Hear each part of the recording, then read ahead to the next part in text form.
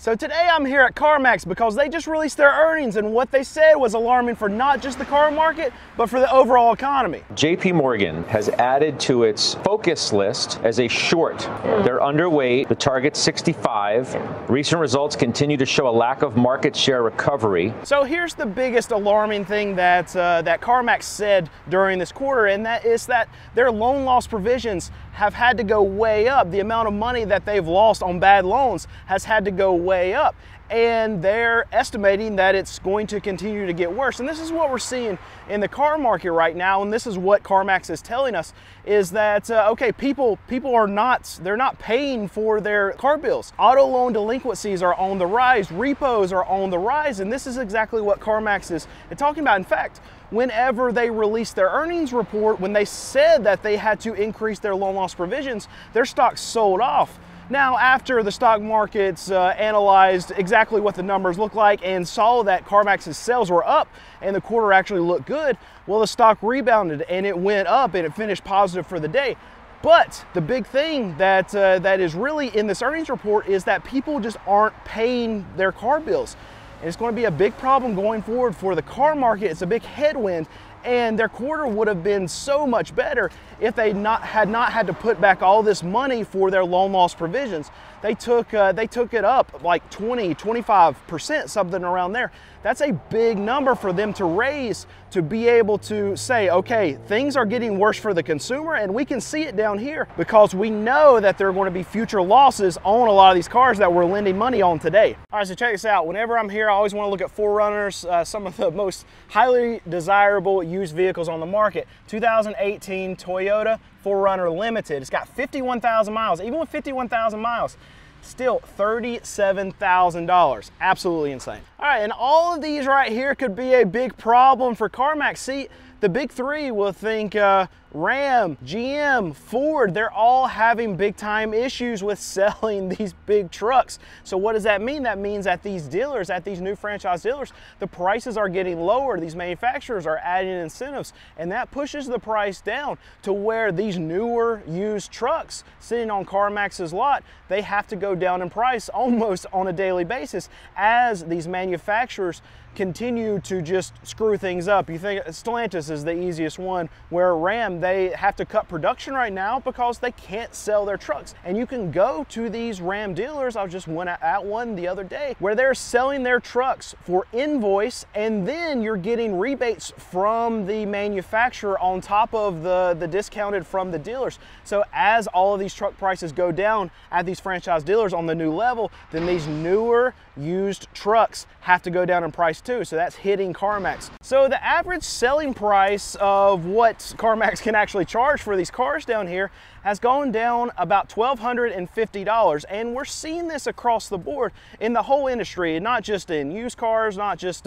big used car dealers, small used car dealers. We're also seeing it on the new side too, where manufacturers are having to add incentives, and on top of that, these new car dealers are having to discount their prices. They're having to take a lot of these add-ons off of these cars that they could get 6 months ago, 12 months ago. They no longer can get those because the whole market is going down. We're seeing that in the numbers for CARMAX. CARMAX is publicly traded, so it makes it easy for us to dissect these numbers and see that that the car market is coming down. The prices of these vehicles are coming down, and really how CARMAX goes, so should the rest of the industry, because CARMAX is the largest used auto dealer in the US. So they're going to have a pulse on the market. They're going to know what they need to do to actually move metal. They're going to have data behind all this, knowing what they need to price their vehicles. And right now they're saying, okay, we have to price our vehicles cheaper to actually get them sold. That's what we're seeing the numbers right now. Prices are coming down, and CARMAX is saying that right here. This is what I want to see right here. I go look at Wagoneers all the time at these Jeep dealerships. This one's a 2022, and you can still see 2023 new Jeep Wagoneers. This one's got 28,000 miles, and look at the price. It's $56,000.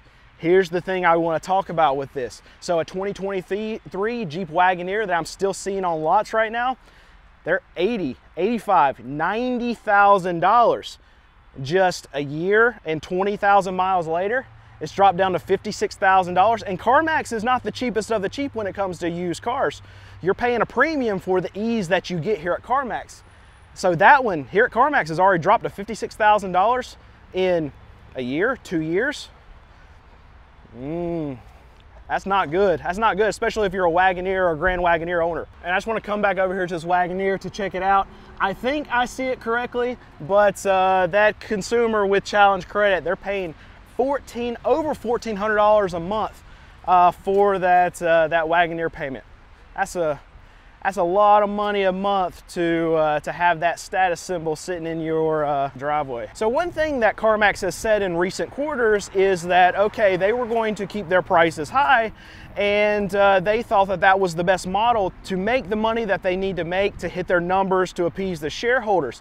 And I really disagreed with this and thought that they were going to have to lower their prices because the metal just wouldn't move. And right here, we're seeing this in this quarter that they've actually changed their course. They did not keep their prices as high as they were.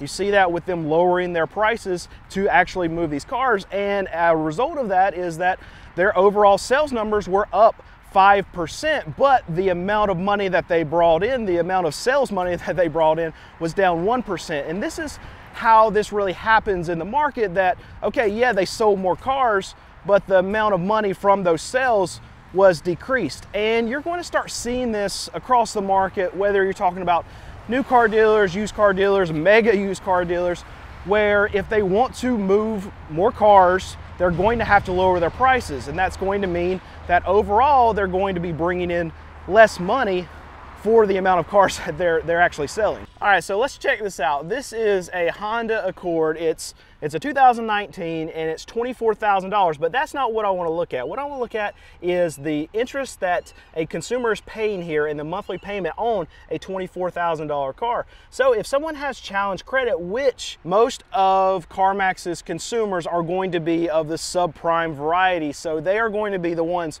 with challenge credit. So this is what a large portion of CarMax's consumer base, this is what they're going to be paying. But with their challenge credit, they're going to be paying 23% interest. And this breaks down to a $617 a month payment. And keep in mind right now that a new car payment, the average new car payment is $750. And that car, that's $24,000, someone's going to be paying a little over $600 a month for it. But the reason why they would go to this car versus going to a brand new car, because people, they don't care what the price of the car is, they shop payments. So why would someone get that 5-year-old car and pay almost the same amount per month than they would a brand new car? Well, the reason is because they can't get approved to buy that new car. The benefit that CarMax has with writing its own notes is that they can lend to whoever they want to lend to, whereas your financial institutions that are lending money, then they're going to be a lot tighter on these franchise dealers to who they can actually write loans to. So that consumer that's coming and signing up for that over $600 a month payment for that 5-year-old car versus that new car, it's because they go to a lot of these franchise dealers and most likely they can't get approved. But here at CarMax, they can get approved. And I've talked to a salesperson here at CarMax before, and he said this was a big benefit, because he has customers all the time that come in here and they say, well, we can't get a loan anywhere else, but we can come here to CarMax and get a loan. Here's the problem. It might be good for getting butts and seats today, but here's the problem, and this is what CarMax has been talking about in their earnings, is that, okay, we have to increase our loan loss provisions because our delinquencies are going up, our repos are going up, the amount of money that we're losing on a lot of these loans is going up. And that's the long-term effect of getting butts and seats today by writing loans to these subprime customers that maybe should not be approved because they're not getting approved in other places, except here at CarMax they are. This is your long-term problem that CarMax is going to have to solve for a lot of these consumers and for a lot of these loans that they're writing. And maybe they tighten up because they're seeing the increase of what they have to put back for these loan loss provisions. But right now they're selling more cars because they're getting more butts and seats because they're writing loans to a lot of these consumers that can't get loans other places. All right, and these are what I really wanted to find because we haven't been able, the last few times I've been here at CarMax, I haven't seen very many RAV4s. So let's see if we've got some prices over here. This one actually might already be sold. There's no sticker on it, so I bet that one's already sold. Let's check this one right here. Nope, that one's sold too. Okay, well, maybe I'm still correct about, oh, here's one that's got a price on it. It is a 2021 Toyota RAV4 LE. It's got 58,000 miles. Price on it's 24 grand. And here's another one right here that's got a sticker on it also. This one's a newer one though, 2024, actually almost brand new. RAV4 Hybrid EL. It's only got 14,000 miles on it. It's 35 grand. Oh, let's look at the payments since we've been doing that. So for the challenge credit, which is going to be most consumers here, $900 a month. And if you go up and you just have fair credit, $778 a month for this almost new RAV4. And really, I think a lot of these car manufacturers can take some notes from this quarter showing that, okay, well, their volume, CarMax's volume is up, and I think a big reason for that is because they have lowered prices. They have adjusted with the market. They even said a few quarters ago that they weren't going to do that. They weren't going to go that direction, but the management team, I feel like, is doing the right thing. I think they're being smart about where the market is and where the market's going. And I mean, think about it, the CarMax, they have to be 2 and 3 steps ahead of the market. So they're going to tell you in these quarters where they think the market is going. And if they're lowering prices, then that means they think the price of vehicles is going to go down, because CarMax, they have to buy cars from consumers well before they're actually going to put them on their lot. They have to go through their recon process. So they have to be months out on these cars that they're buying right now from consumers, because if they buy these cars wrong, that can be a lot of loss for CarMax if they're buying tons and tons of cars on a daily basis. If they're buying them wrong, and then they have to put them out a month later after they go through their recon process, and then the prices drop even more. This is what I'm talking about CarMax being way ahead of the market. They have to do that because they have to buy right. And in the car market, there's a big time saying, if you're watching this, you probably heard it before, but you don't make money when you sell your car. When you make money is when you buy the car. And check this out right here. This is the longest line of Jeeps I've actually seen at this CarMax. Actually, it keeps going down there too. I come to this CarMax a lot. They're a distributor store, so that means they have lots and lots of varieties of vehicles here, and also they have lots of vehicles all the time, so it's easy to come here and show a bunch of different prices, a bunch of different kind of cars. And these are the kind of things that I like to look at, is to see how many maybe undesirable vehicles, I don't know if that's the word you want to use, but Jeep Cherokees, Grand Cherokees, Wagoneers, these Wranglers, they're having Rams right now. Stellantis is having a hard time selling all these things. So this is hitting CarMax, because as it gets harder for Stellantis dealers to sell those things, well, the prices have to come down. And then these consumers that are bringing these vehicles in, well, they're going to get less money for them, because the wholesale prices also have to come down. So I almost wonder if CarMax basically steals these undesirable vehicles from consumers to really be able to buy them, because they probably, CarMax, if these Jeep Dodge Ram dealers don't really want them, then CarMax doesn't really want them. So that means they have to buy them so cheap, because there's so many of them coming into the market right now, because people are trying to get rid of their negative equity. They're trying to trade out of them.